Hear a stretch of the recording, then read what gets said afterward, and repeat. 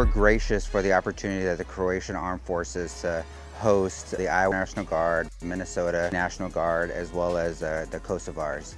What we're here for is an exciting event. It's called the Midwest Croatia Kosovo Exercise Adriatic Thunder.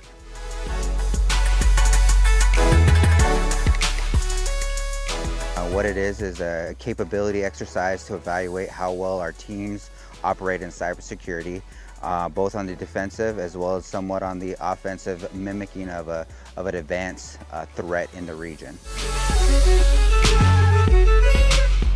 We're partnering, showing our ability to work with one another, work across nations, work across joint environments, and then do it in actual hands-on fashion where you really see ones and zeros in the defense of critical mission systems.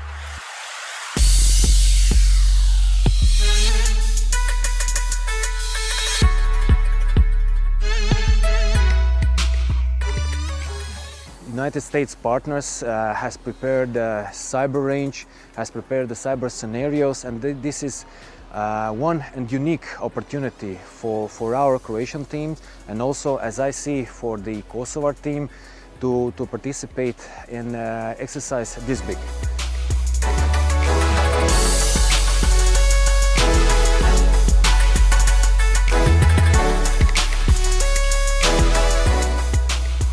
I know when Kosovo got hit with a DOS attack, one of the first calls they made was to our tag. So when you have these kind of relationships built, it creates that conduit to get support and help.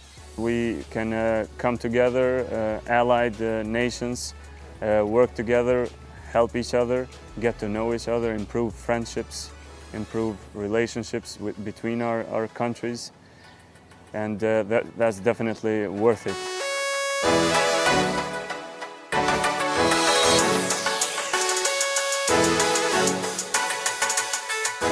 I really enjoy coming out and doing IT, but also I get to experience a new culture.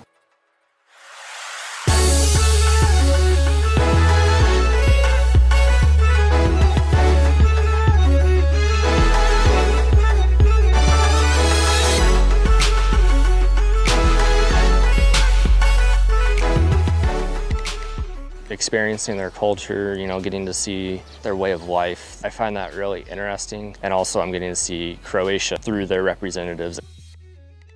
State Partnership Program has been I would say, a highlight for the National Guard as a whole.